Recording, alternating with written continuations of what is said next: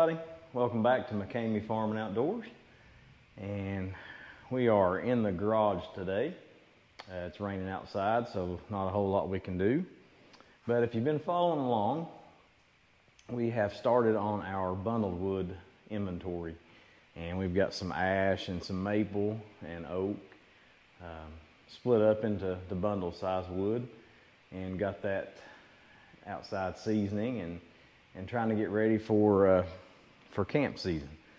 But the next step in that is a bundler, a machine. And I've kind of looked at this and thought about it, you know, whether to go with bags or bundles. And I think for right now, I'm going to go with bundles.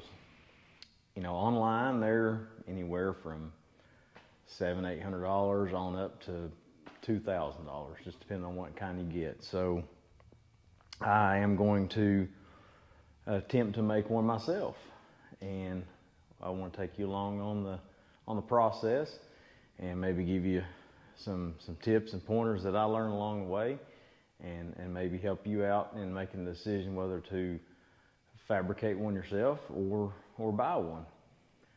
But first off, what we're going to build it out of is this hammock frame. That's right, a hammock frame.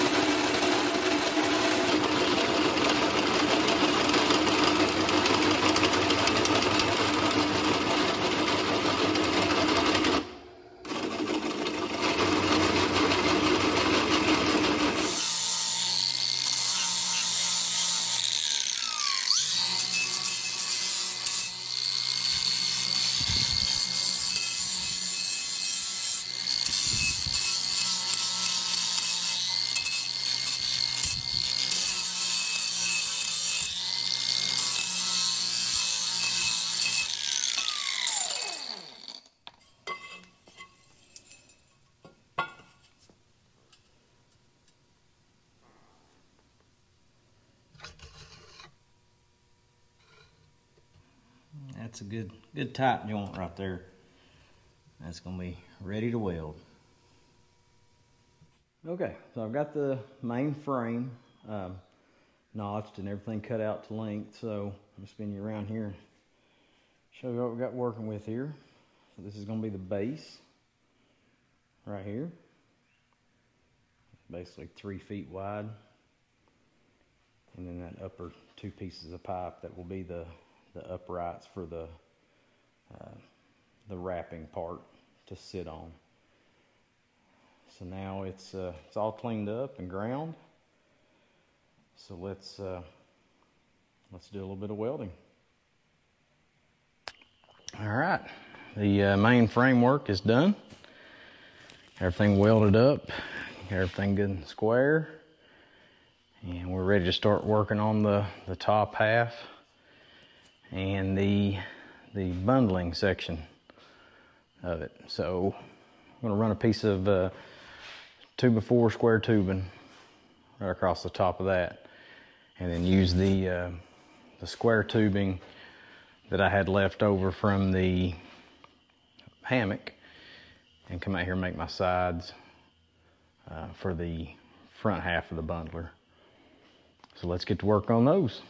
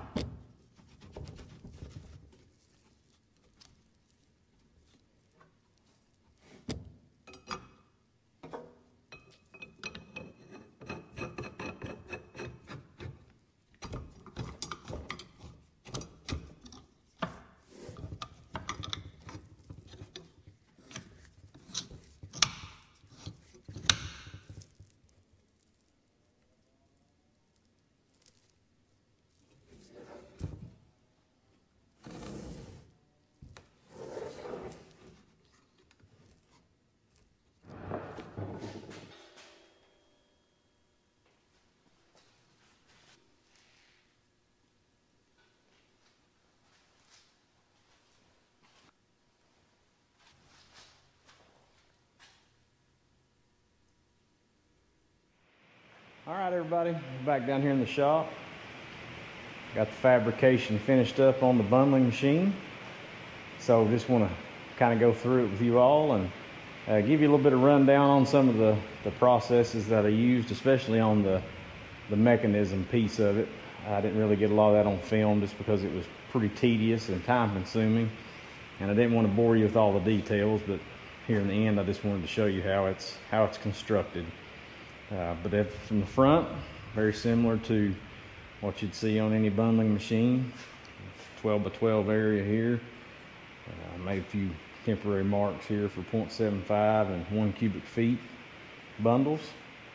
Of course, y'all saw the framework that was made out of the old hammock frame. Piece of box tubing I got from the scrap yard. Some other random little pieces and parts that come from the scrap yard. The only thing that I actually had processed was this piece of 4-inch, quarter-inch plate here. I had it sheared off because I wanted this to be good and true and straight. So I had a local wrought iron store shear that off there, and I drilled the holes in it and everything. But got a 1-inch shaft here, and here on the business end I've got a flange bearing, and then it's attached here to this 48 tooth sprocket, and then in between that I've got a spacer that I've tack welded to this 1/4-inch plate, so it marries the two together, the plate and the sprocket, and then this flange bearing on the other side of the plate. And then the plate here on the wrapping end, I took this 1-inch piece of, it's not all thread, I think it was an old anchor bolt for some pier footings, because it was threaded on one end and basically raw steel on the other. So I drilled a hole in the 1/4-inch plate, put that through it, welded the nut and the bolt through it, and then of course you all saw when I made the shrink wrap tube holder, the spring and everything. So that worked out really well. That was going to be the thing I was worried most about, was how to make this, and I think this turned out really good, and it works just like it should. And then up front here, got an old trailer jack handle that I have saved for years up at the barn, just to have a crank handle for something, and it worked out perfect for this. So I just welded it onto the end of this 3/4-inch shaft with these pillow bearings, number 35 roller chain, and a 15 tooth sprocket, and it's working great. Everything's doing exactly like it's supposed to do. The only thing that I had that didn't go quite as I wanted it to, this piece of plate right here that I welded up, it twisted on me when I welded these pieces of angle onto it. May go back and redo that. I don't know. It works just how it is, but it's a little bit wonky there where it twisted up. And then I had a piece of lead back from the old race car days that I added here as a counterweight. And as you can see here, it is very smooth and very balanced. I mean, it will almost wrap a bundle itself. It turned out extremely well. Very happy with it. And like I said, I've wrapped a few bundles already just to try it out and make sure there weren't any kinks in it. And so far, so good. We'll put some wood in here and show you how it's going to work. All right, and one thing that, of course, always going to take a little bit of getting used to is, getting the right pieces of wood in here. And, you've heard a lot of people talk about that as far as the one thing with a bundling machine versus bags is trying to get everything lined up in here to where it makes a good bundle. So that's definitely something that takes a little bit more time, of course. Try to get the right pieces in there to where it's a good uniform bundle. But for the most part, I try to cut my pieces as flat as I can as far as when I'm splitting them. But, you know, that's not always possible. But for the most part, it works out good. So this one I've got 3, 6, 9, 11 pieces there that I've got in that bundle. And that's, of course, a little bit more than 3/4, but I'd rather it be a little bit much than a little bit short. Do one wrap. 2. I like to do 4 wraps. The label on. And then 2 to 3 over top of the label.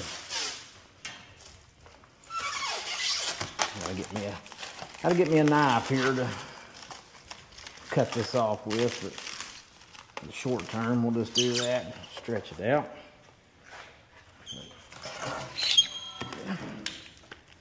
Yep, makes a good tight bundle.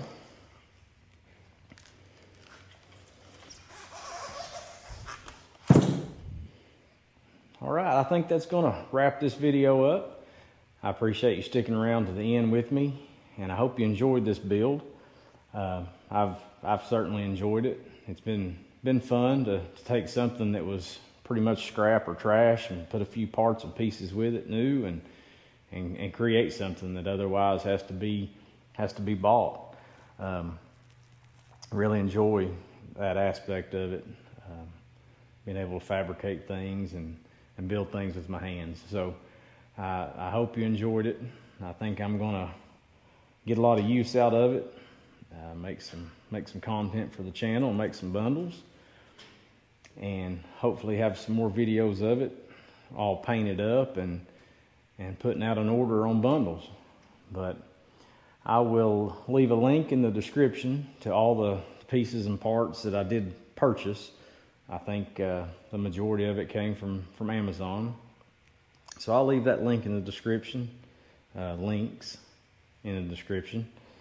And if you have any questions, measurements, anything like that, ask away in the comments. I'll answer all I can and take measurements for you if you need them. But I appreciate you watching, and I'll catch you on the next one.